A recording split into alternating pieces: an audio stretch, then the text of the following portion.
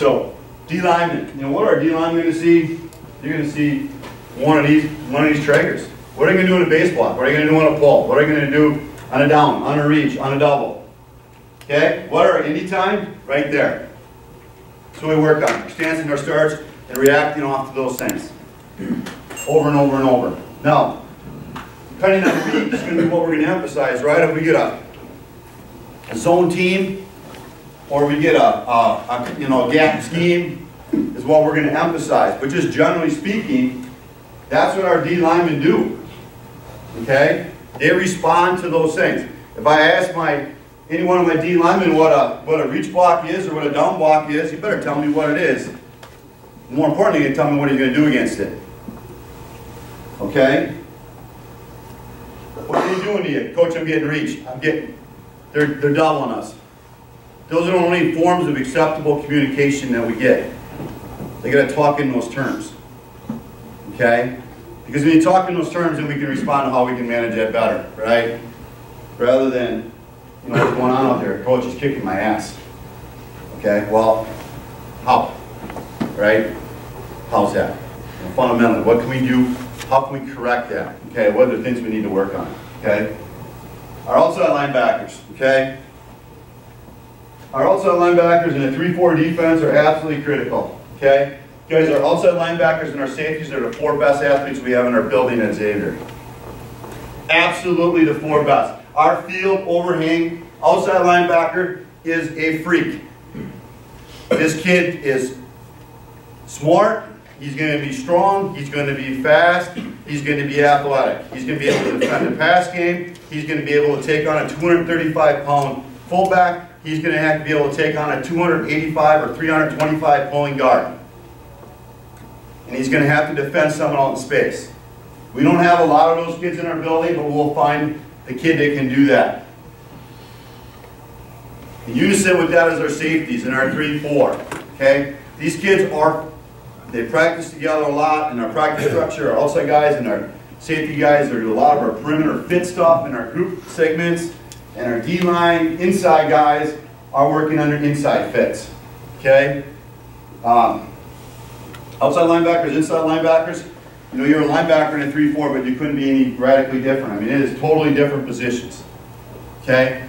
We bring some kids in that we think can play in the perimeter. They can't, and vice versa. Generally speaking, our better football players are here. Our tough kids, our hammerheads are on the inside. Okay, that's not to say they don't have thinking to do and they don't have a lot to do in there. Okay? But when we ask our kids in our 3-4 defense as an outside linebacker, we're asking them to do a lot. Okay? We've been blessed. Last year was probably the first year we didn't have a really good kid there, but the years previous to that, we've had some kids that can flat out play, that are playing up collegiately right now. And that position has been a position of authority for us. We've won that battle. Okay? So, but fundamentally, guys, this is my position group. I take enormous pride in our anytime, in our outside linebackers, and being flawless on that. Real quick, just touch on a little bit our outside linebackers, guys. We don't strength it. We're a field boundary team. Okay, so we'll have a field overhang we call Fred. Our outside linebacker to the boundary is Bob. We're pretty smart, you know. We can keep things straight that way. But we were Fred and Bob. But even within that, they're very radically different. High school, the hash marks are pretty large in comparison to college. So having that familiarity with dealing in space for our Fred is certainly different than dealing with the boundary perspective for Bob. Okay? And those guys get good looks at that. Yeah. Dealing with big linemen. I tell our guys all the time, there's a couple things about big dudes that they don't like. Big guys don't like playing low. Big guys that I know don't like to run. So we make our D linemen low moving targets. We want a big guy to catch a small guy. I tell our guys all the time, you get one of these guys getting in a phone booth, he's going to kick your ass. If you get him out in space and have him try touching you, he probably can't get you. Okay? We can't fight battles we can't win. If we play high, we're dead. High man's a dead man for us. Low man wins. Okay? So within our concepts, with our D-line and all our recognition blocks, our down and our doubles, our reach, etc., we live under a shoot. Okay? We get a hell of a nice one. I don't know how big this thing is. Our O-line guy wanted on us big screen shoots. Our D-line probably uses it more than our O-line does. We live in that thing. You gotta move it because the grass underneath it just gets worked. Okay? To play low, you need to practice low. Okay? We practice low and we move. Okay? A little redundant on this, but I think it's really necessary for me to talk about this. Is that we hear the same thing over and over and over. Okay? We emphasize the stop to run. We work hardest in our program. The hardest thing we work on is our run fits. The hardest thing. We spend more time on our run fits. It's the extension of our indie group and our team. Okay? Over and over and over. Maximum amount of time to defending the run game. Okay? So indie group team and then our inside run fits. We film our inside run every day. We film it, analyze it, bring it back to our kids. We're continuously teaching on the run fits. Okay? On the run fits. And I tell you, just being a defensive coach in today's world, I'll show you a clip a little bit later, it's getting harder and harder, with all the RPO stuff that guys are doing now. And it's a challenge, but the thing for us that we're always going to be true to is we're going to do everything we can in our power to stop that football team from running the ball. Okay? If we can't get it done, then we're not going to win any of this. Okay? We're going to win that battle. Okay? All right. Quick question. Do you watch your film every day then with the kids here inside run? Which is very good. Yeah. What we do. It's funny. It's a great question. Great time. Okay. We don't lose the huddle battle. Okay. This isn't a huddle sales guy talking to you. Okay. This is the football coach talking to you now. Everyone here has help. Everyone in here has help. Everyone in here has a weight room. How the hell are you using it?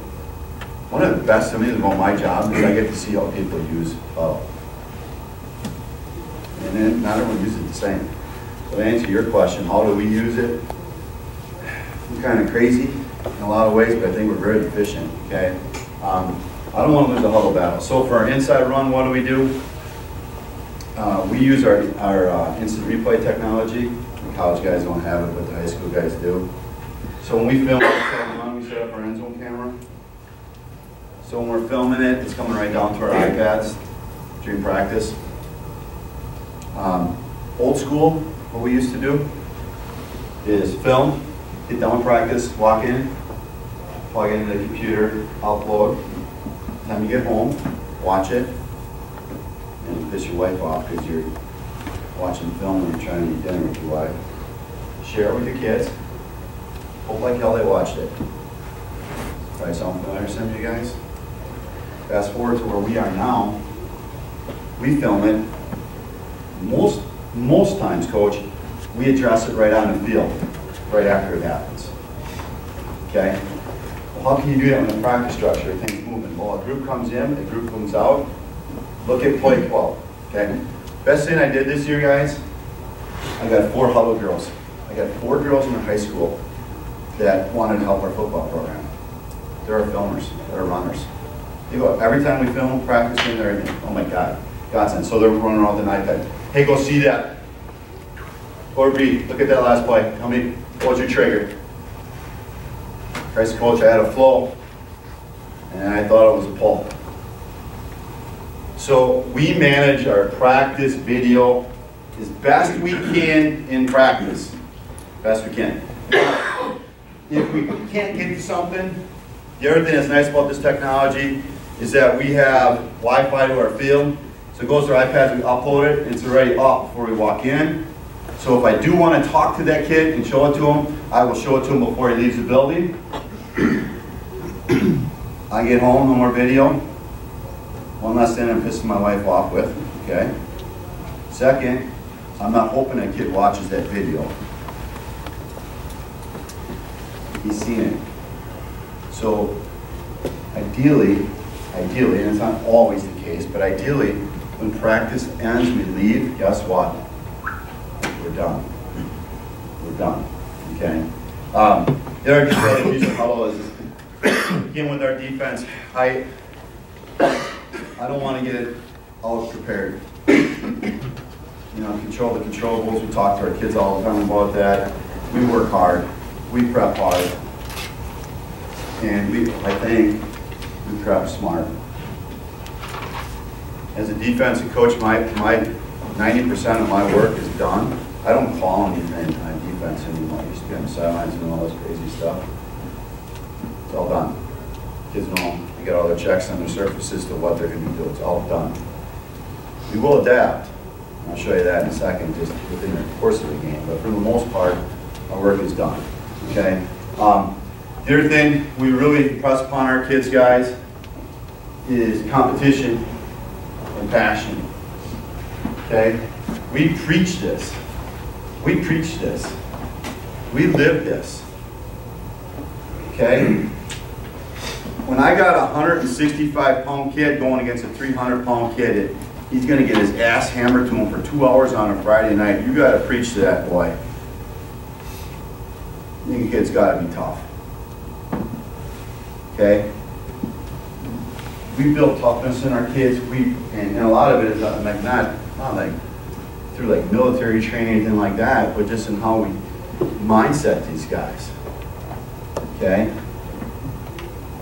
I show my kids a lot of different things. I don't know if you guys are familiar with boxing, but we show my kids Mickey Ward versus, you guys ever watch some crazy shit, go to Google and type in Irish Mickey Ward. He had a super fight series, a three fight series. That was some of the best fighting I've ever seen. You know, rounds where both guys got knocked down, but they keep on fighting. We will talk about that kind of stuff. We'll show those type of motivational videos to our kids about fighting and battling and giving everything you have. We really preach toughness and getting that mindset that they can do it. Okay, we have to sell our kids on that. You know, we don't go into a fight not thinking we're not going to win. Every fight we go in, every battle we go in, our kids think we're going to win. Okay. And I know I'm probably polar opposite than a lot of people about that, but that's just how we are. And it's an internal thing, okay? I'm not going out publicly and saying that, okay? But internally, that's how we think.